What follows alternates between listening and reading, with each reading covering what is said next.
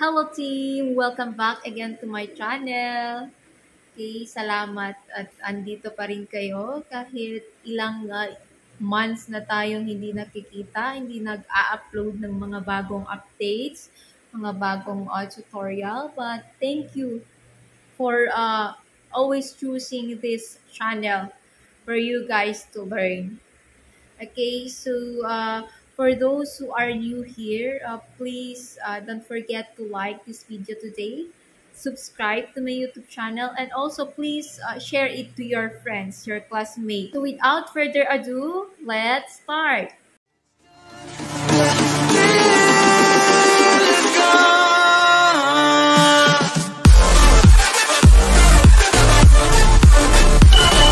So last time, someone has requested me to talk about the meaning of broad and inclusive definition and narrow and exclusive definition.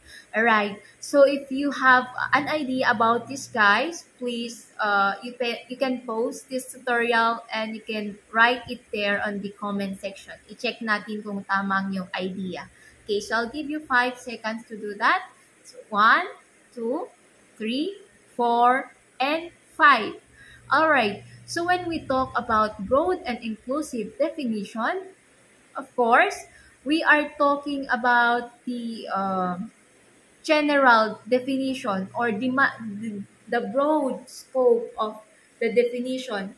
Yung parang kapag nagbigay ka ng definition, broad siya na wala siyang, hindi naka-specific sa political science, hindi siya hindi naka-specific sa economy, or hindi naka-specific sa social sciences. So ayan, basta wala siyang naaapakan na ibang perspective or ibang ideology or idea.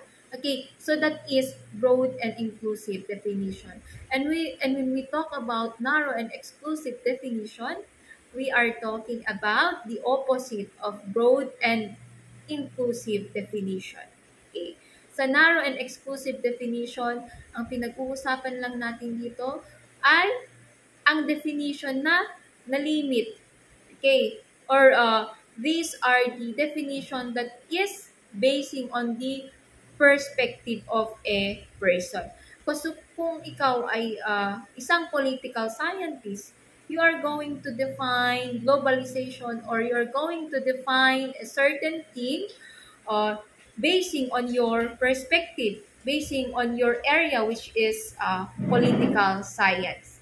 So kung economist ka naman, you can define the word or the term globalization including the word economy or basing on your specialization.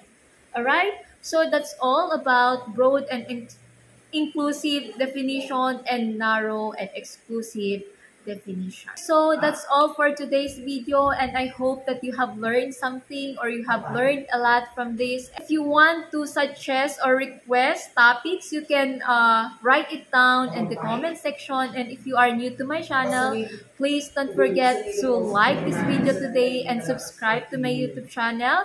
And don't forget to click the notification bell for you guys to be updated on all my video uploads. Okay? Para ma-notify kayo every time na nag-a-upload ako ng mga bagong tutorial.